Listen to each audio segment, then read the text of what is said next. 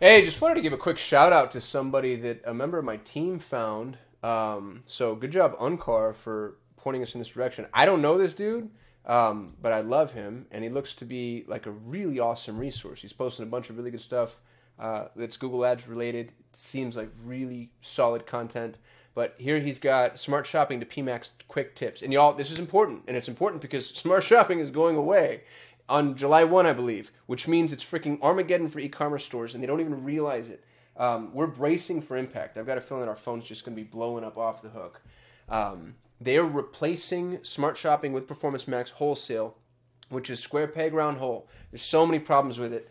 But here's Cory with some really good advice. So number one, don't pause your Smart Shopping campaigns until they stop spending or until the average conversion time ends. Here's why. You paid for a whole bunch of prospects, traffic that are in a pipeline, they're in a funnel, and if you turn Smart Shopping off, you're turning off that funnel. So this is a brilliant, brilliant, brilliant tip. Let it finish remarketing to the audience it's built. I'm also interested to see, well, I'm actually not going to say that. Well, I will. I'm interested to see how much truth Google's telling in terms of Smart Shopping being phased out in its entirety, or whether or not we see some tail, let's say, to some of those legacy Smart Shopping campaigns. Launch a PMax campaign at the exact same daily budget as a Smart Shopping campaign you're replacing it with. That's also brilliant.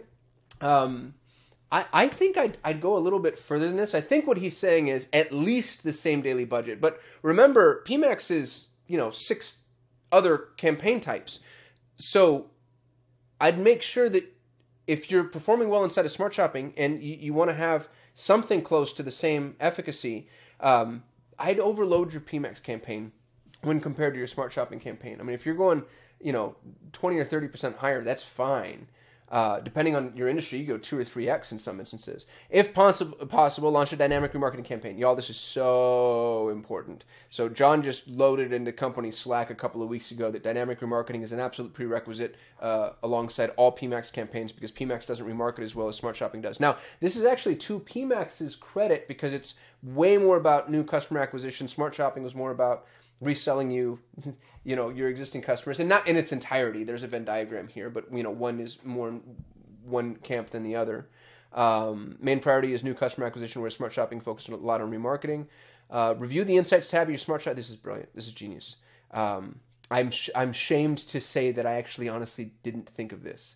And it's genius in its simplicity. Review the insights tab of your Smart Shopping campaigns for PMax audience signal inspiration before it goes away. I wonder if it's going away. I wonder if we're going to keep that legacy data or what ends up happening. Great tip. Be realistic about performance expectations. Great tip. And how long you need to give PMax in order to show signs of potential. This is not simply the new Smart Shopping. You're basically combining 67 campaign types in one. Be patient. So this dude's a freaking rock star and a genius. And then if you go look at his... where did it go? Look at all of his activity. Like, he's just got a bunch of amazing content and pro tips. So I don't know this guy. I'm not an affiliate or anything. I'm gonna go drop a link to his profile though, because anytime I see anybody producing content that's this good, I think they deserve some visibility. So Cory, great job. Would love to have you on the show if you see this. You can just talk shop. And other than that, y'all, the PMax to, or the Smart Shopping to PMax conversion is coming. 90% of the Google Ads world is going to be caught flat-footed. We're going to see massive, massive impacts to performance. I don't see this going well for most people because Google's transition from Smart Shopping to PMax it's not going to show Performance Max in the best light. I do think some of the legacy data that Google has is going to help it manage some of the risks, mitigate some of the risks, but not to any great degree. So make sure you're ready. Thanks for watching. See y'all. Wait, before you go, I'm constantly looking for amazing people to come join our team. So if you're passionate about Google Ads and you're passionate about customer success, please go to solate.com/apply, and we'd love to see you as a part of the Solutions 8 team. Also, if you like this video, give us a thumbs up. It lets the YouTube algorithm know that we actually know what we're doing. And don't forget to subscribe. We shoot a video every single day, and I don't want you to miss out on any of it.